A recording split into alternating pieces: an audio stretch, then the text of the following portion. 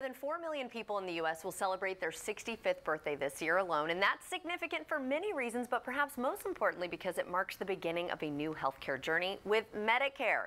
Experts say planning before you're eligible can have a positive impact on your health, and so here to explain and share the key steps for younger seniors is Dr. Jennifer Taylor, Senior Medical Director at Humana. Thank you so much for joining us. So let's start off with the advice you would give to people who are turning 65 this year as they're preparing to be eligible. Well, there's a few things I'd recommend. The first is to start your research now, because it's important to understand all the different parts of Medicare so you can make a decision based on your own personal needs. Okay, good. With Original Medicare, you have coverage.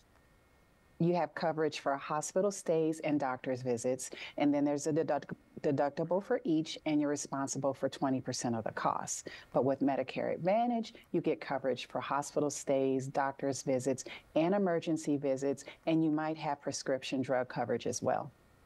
Okay, and primary care plays a critical role in managing health, but a significant number of Americans don't have a primary care doctor, which that actually surprised me. So what considerations would you recommend in making that choice? Having a doctor that knows you, your history, and your own personal risk factors can make a huge difference in your quality of life and longevity. And your insurance provider can help you find a doctor in your area that accepts your plan.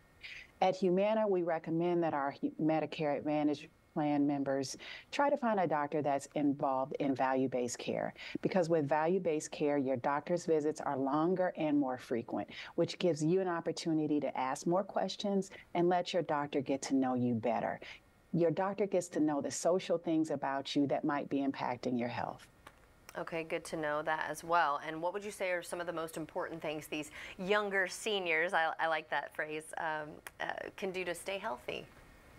Well, once they found their primary care doctor, they need to schedule an annual wellness visit. At that annual wellness visit, they'll sit down with their doctor and talk about all the different preventative screenings that are available to them and which ones they need based on their own risk factors. And those screenings can make a huge difference. The other thing I'd recommend is that people understand their Medicare benefits. For example, Part B covers things you may not realize, like smoking cessation, and Medicare Advantage offers lots of other benefits that you can find more information about online. Okay, and let's talk about social isolation and loneliness. How does that impact a senior's health?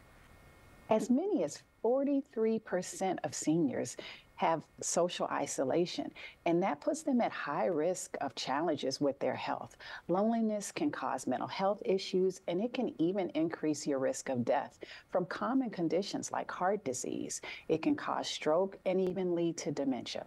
So at Humana, we try to look at the whole person and identify people who might be at risk of social isolation, and we try to get them plugged into community resources and make sure they're maximizing all their Medicare benefits. Yeah, I didn't realize how impactful that can actually be. So where can we go for more information on everything? The best place to go is Medicare.gov.